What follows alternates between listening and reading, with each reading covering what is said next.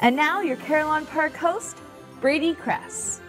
In the 1930s, banks all over the Midwest braced for that unfortunate day notorious criminal John Dillinger might visit. And even though he was robbing banks in numerous states, Dillinger's girlfriend lived in Dayton, Ohio.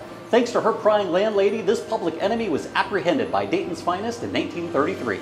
Visit Carillon Park soon to experience our temporary exhibit, Bootleggers, Bandits, and Badges, and view Dillinger's Colt 38 that Dayton police seized during his arrest.